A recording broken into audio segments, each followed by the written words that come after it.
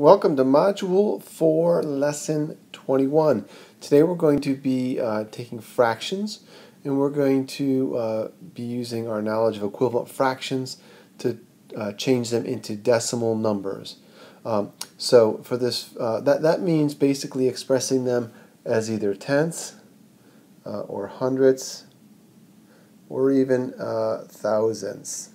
And so with this first problem, I have 3/4, and I can look at this number and I think to myself, well, that 4 cannot be turned into an 8 by multiplying by a whole number. So I need to move up to hundredths, and 4 times 25 does indeed give me hundredths. Now, to keep the fraction the same, equivalent, I need to multiply the top by the same number.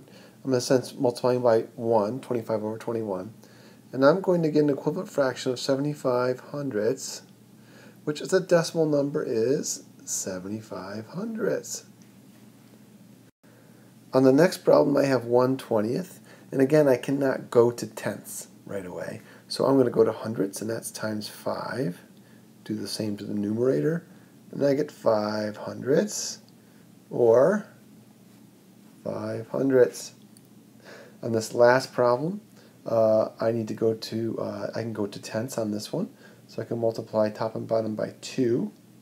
And I'm going to get 16 tenths, or 16 tenths.